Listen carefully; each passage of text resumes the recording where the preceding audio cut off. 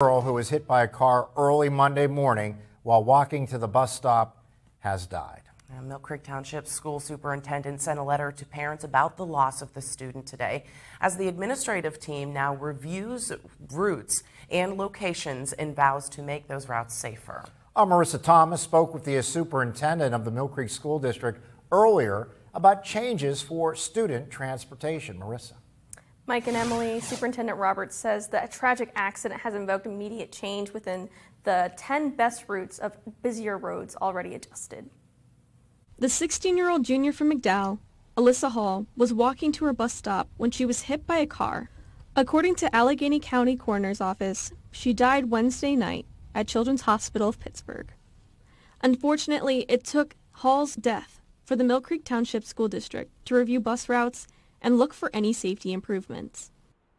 This tragic and devastating incident certainly has really inspired us to look at a number of our sort of operational procedures to make sure that we can do something to prevent this from happening again. The superintendent and other team leaders drove the bus routes to see what the roads are the busiest. The administrative team already started taking steps to increase the safety of bus routes. We immediately start to take a look at what are the busy streets, what are the routes that we can possibly make some adjustment to. And as of yesterday, Wednesday, 2 days after the incident, we have already made changes to at least 10 of our bus routes. And these are some of our busy streets, and we do not intend to stop there.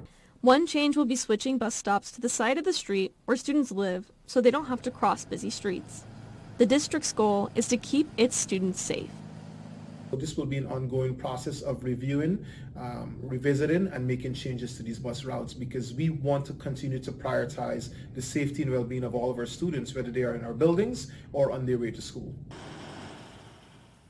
Millcreek Township School District is open to community feedback with these altered bus routes and offers support and counseling services to the students who are grieving. Live in the studio, Marissa Thomas, Erie News Now.